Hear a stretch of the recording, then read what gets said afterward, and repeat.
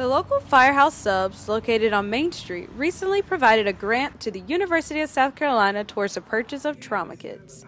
I spoke with Firehouse Subs franchisee and U of SC alumnus Larry Chandler to understand his reason why.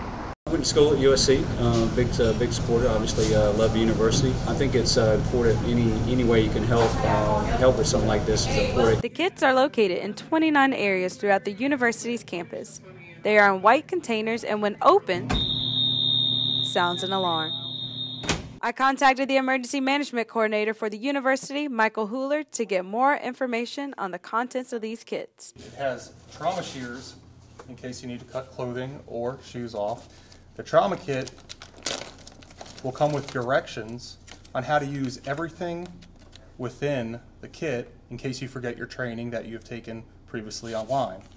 Your PPE, which is your gloves and your mask, your sucking chest wound seal, a trauma bandage, a tourniquet, and also a shock blanket. All of this was made possible thanks to a generous grant provided from the small local Firehouse Subs. For SGTV News 4, I'm Anna King.